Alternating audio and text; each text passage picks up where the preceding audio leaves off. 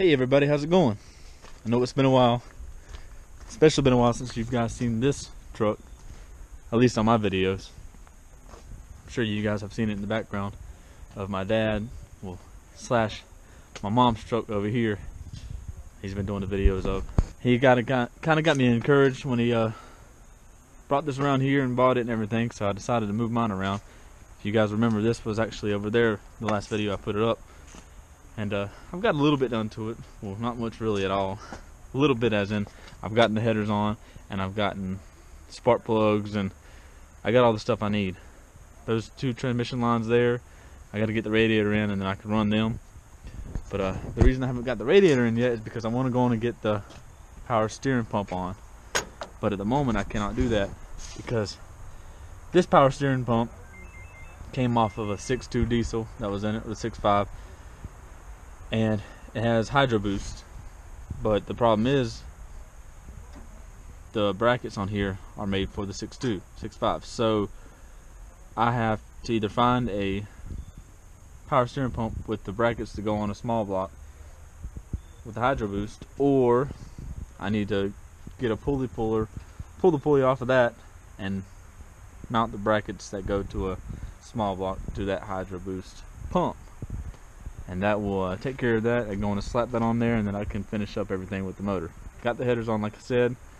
I need to get some of the studs for the carburetor on the intake to go into the intake, and I'll really pretty much have all that done pretty quick whenever I actually get to it. So that little pump thing's holding me up, and then there's going to be no problem there. Now, what I'm up to now is I have my drive shafts. You guys remember this truck had a 700 R4 in it, which had the slide-in input. That's the old drive shaft. Now I have the 205 new process, and it has yokes on both ends, or universal joints. So what I have to do here is, this drive shaft's not going to be long enough. Being the truck's lifted and everything, it just does not have the length it needs. When I do have it in there to try to hook it up, it's fully extended. And you know, if it's fully extended just sitting like it is, if you ever got some articulation or anything in the rear end, it would just try to pull out. So we can't have that. So it needs to be lengthened. Also, if you look here, we have different size universal joints. So what should I do here? This end is the end I need for the rear end that's in this truck, and this end is the end I need for the hookup to the transfer case. And I also need a longer drive shaft. So what we're going to do is we're going to cut this drive shaft here. I'm going to find my length that I need with this tape measure, and we're going to cut this drive shaft and make it longer, and put this in on this drive shaft, and that'll have everything I need. We'll diagonate it in. I'll have my dad help me with that, get it perfect and everything, and that'll be all we need to do.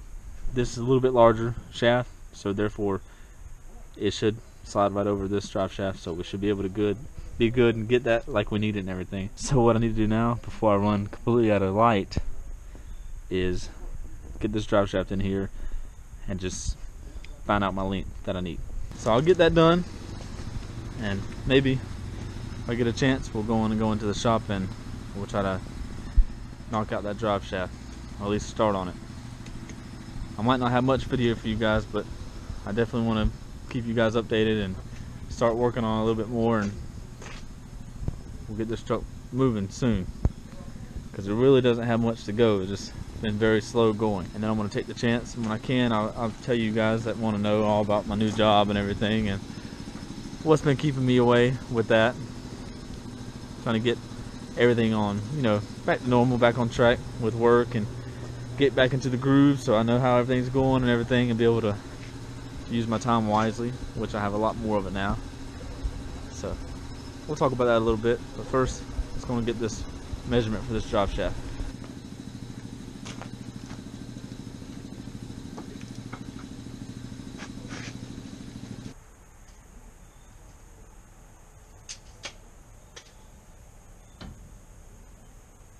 Alright guys, so what I came up with is about 3 inches of length I need added. What I did, which I know it's way too dark in there for you guys to see, so let's get my little light on for you.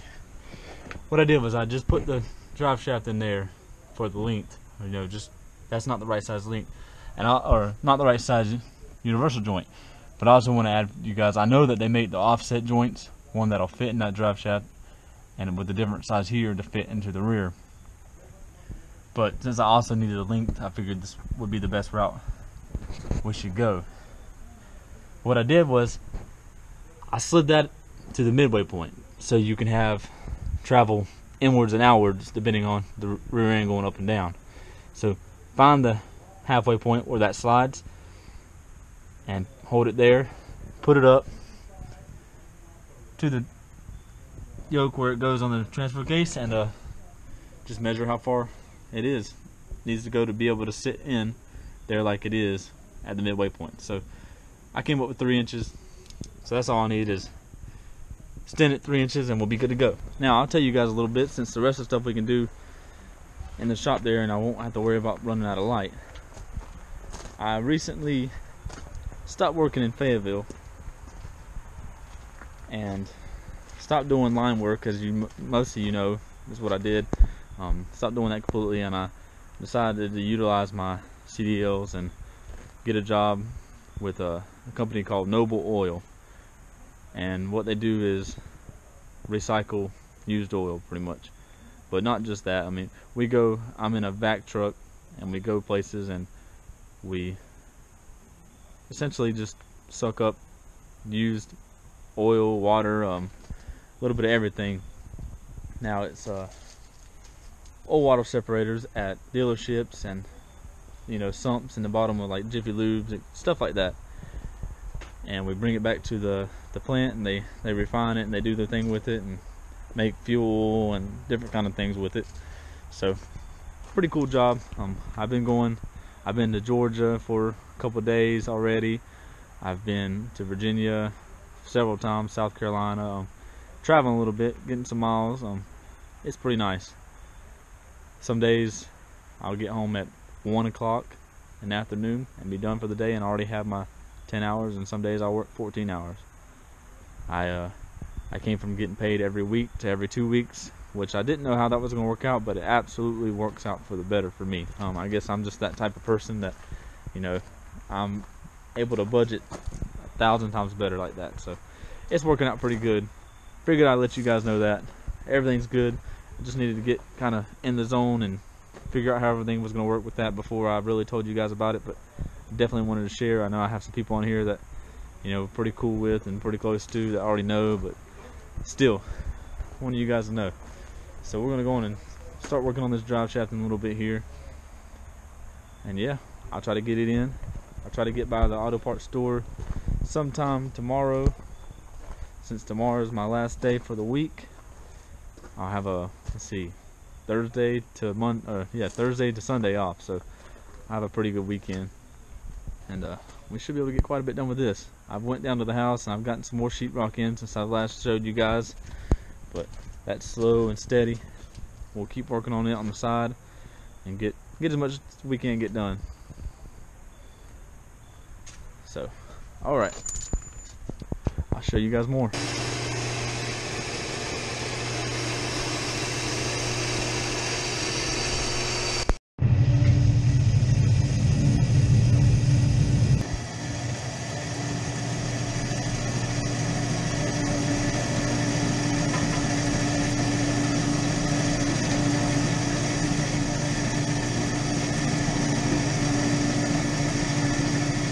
So this is in we need, and we're gonna cut this one here, and we're gonna attempt to put this drive shaft inside this one, and that'll give me my 3 inches that I needed extra length. Actually, I think we're gonna do a little different. I was gonna slide this in there and dial indicator in and go with it, but I'm kind of scared to do that. I don't like doing that. So I think what I'm gonna do is, once he gets this one cut, I'm gonna take this one and slide it out of here, and I'm going to chuck it up in the lathe, and I'm going to go ahead and turn this weld down and turn everything down until it press fits inside, and then put it back like it's supposed to be. That's probably going to be the easiest way to do it, or the best way to do it. I don't want to take a chance on sliding it in there. We could slide it in and we could dial indicate it in and we can weld it. That's not a problem, but I know how my son drives, so we need to go on and do it right. I don't know if I had the money for all that kind of work, buddy. You owe me for the rest of your life, buddy. Well, alright, so we got different plans here. So, kind of goes out of my jurisdiction for a little bit, but I'm going to try to learn and watch him as he does it. No, And teach you how to do it on the lathe.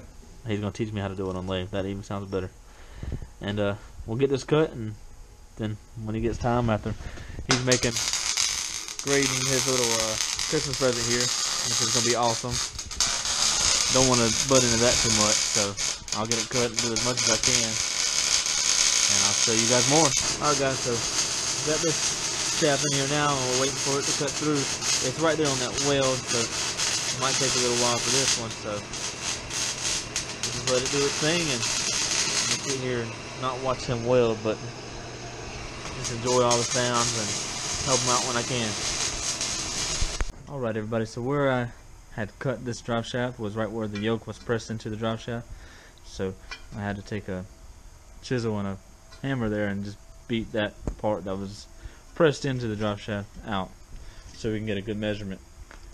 And yeah, he's going to show me how to do this his way, the way he's wanting to do it and everything, and we'll get it done. But he just got a highway patrol rotation call, so I'm going to try to go and catch up with him and go and do that with him. Okay, what I'm going to do is make the outside diameter where I'm turning right here the same as the outside diameter of the drive shaft. It's 1890, so we'll get 120,000 take off. 120,000.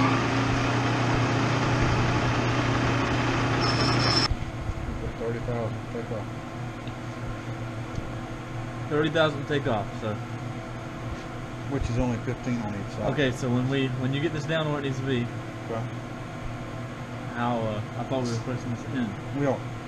I want a lip on this edge right here the same size as the shaft. Okay. Okay, we're going to cut the rest of it down to go inside, and then it's going to come up and fit against an edge up here. Okay. You understand it as it goes. And this will probably go ahead and I can probably knock it off if I wanted to. But let's see.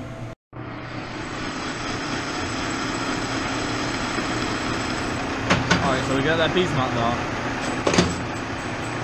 Now you're going to bring this down further than the outside diameter of the other drive shaft, right? Bring it down to the inside diameter.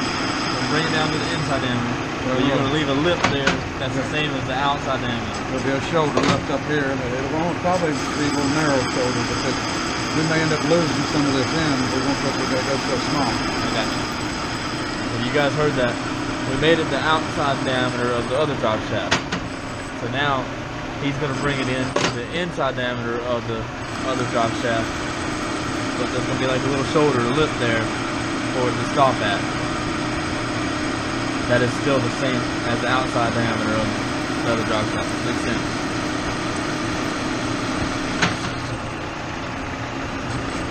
Alright guys, so while he's turning that a little bit, we measured the inside diameter. It's 2 inches, 500 and around 560 thousandths. So now I'll show you. We're turning this down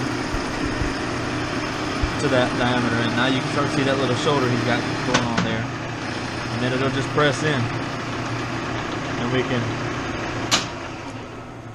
tack weld it, dial indicate it, get it straight, balance perfect where it need to be, and then weld it up. Take 10 more off.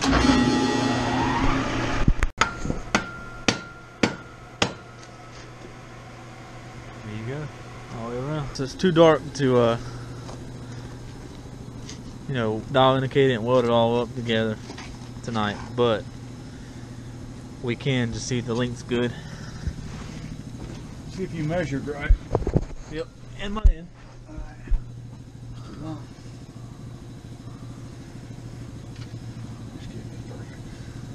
Do good? Yeah.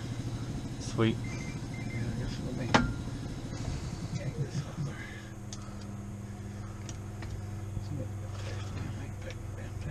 You happen to have another one of those straps? Nope, I had to hunt one up for mine, but I know there's another one out, I think. That's good, because I'm missing that one. Well, if I know this one was here, I'd have got it. Because I had to go find one. I can strap this one back. Well, that's good. Lengthwise is good, everybody. Now we're just gonna have to tack weld it, and then we'll get the dial indicator. I'll knock it out tomorrow, get a good weld around. We need to turn this up. I need to grind that up so it'll get a good weld on it and everything. Sand it up, whatever. But yeah. One more thing done. One more thing done.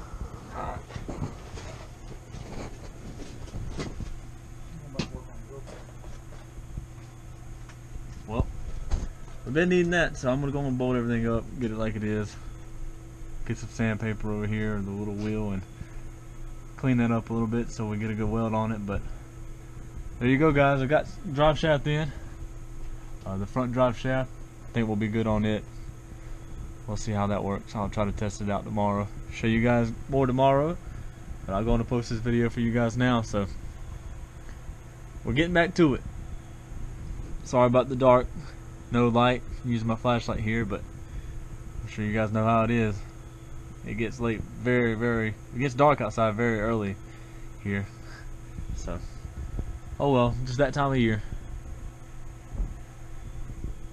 Alright, well, I gotta go to work tomorrow. Should get off pretty early, and I'll get back to it and show you guys more. I appreciate you for watching. If you haven't yet, please hit the subscribe button, and I'll be seeing you soon. Bye bye, everybody.